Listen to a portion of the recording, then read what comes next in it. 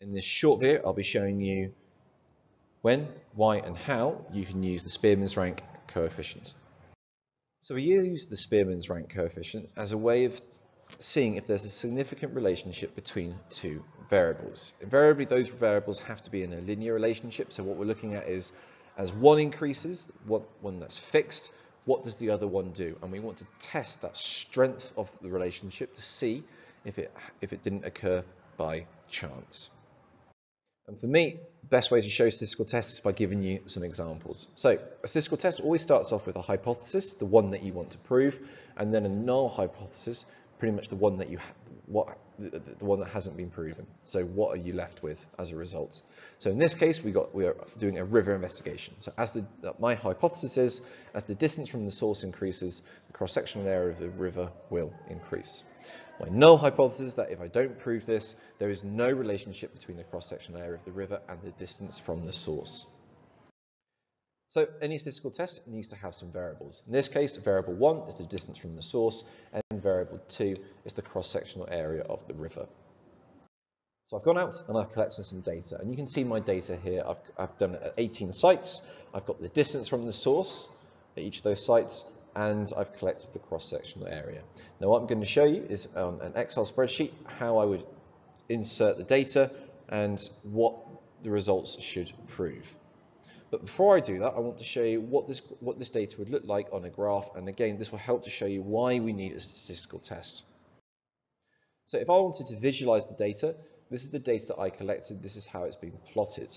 So it kind of implies that there is a positive relationship, i.e., as the distance from the source increases, the cross-section of the river has also increased. But what a statistical test does is to tell me the strength of that relationship, i.e., between 1 and -1, so 1 being positive, -1 being negative relationship, and it tells me if this happens, this actually is representation of reality, or if it happened by chance. Because obviously with any statistical test, with any investigation, you do not go every millimeter of the river to do an investigation. It's impossible to do. So you choose sites, and what you want to find out is whether or not those sites that you've chosen, the data you've collected, reflects reality.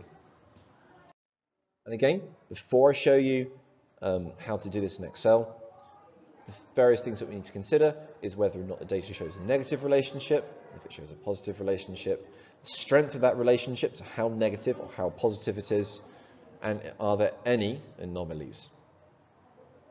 So the Spearman's rank calculator. Again, I can show this to you on Excel. I've put a link to it in the comments. So please follow and have a go. Okay, so what you can see here is that I've started to fill out the data. I've put in the null hypothesis that there is no relationship. I've filled out my alternative hypothesis, i.e. the one I want to prove, and I've already filled out in variable 1 the distance from the source. So you can see here I've put the first, so number 1 is where the first site was, and number 18 was where the last site was. And you can see that with Spearman's rank, you have to rank the data. Now, if you want to find out more about how Spearman's rank is calculated, at the end of this presentation, I've included some links to some textbooks, and as well in the comments, in the description of this video, I've put in some various links for you to follow. Really, for your investigation, you don't need to understand, you don't actually need to show how you calculated it.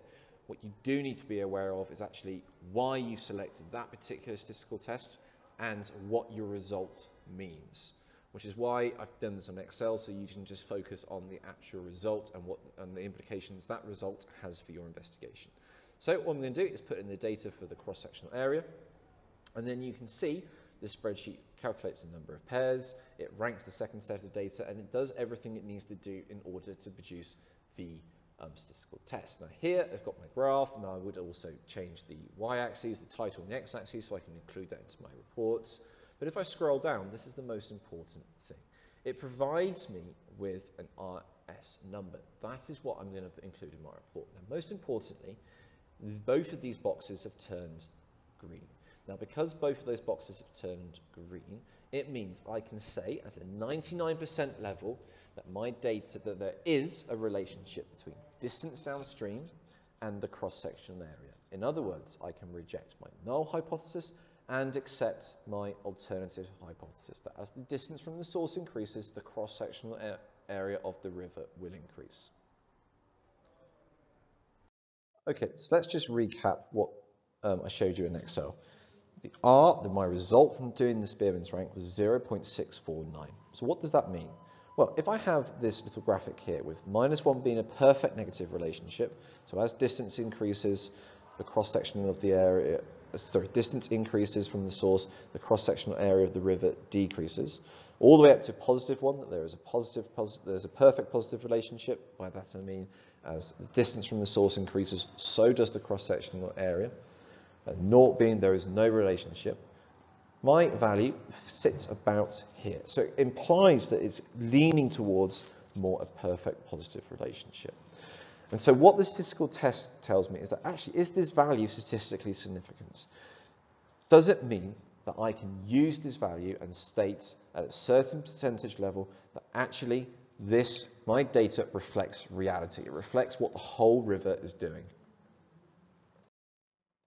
So again, to recap, on my calculator, it came up with this, that my score was 0.649, and that both of these boxes at 95 and 99% statistical level both turned green.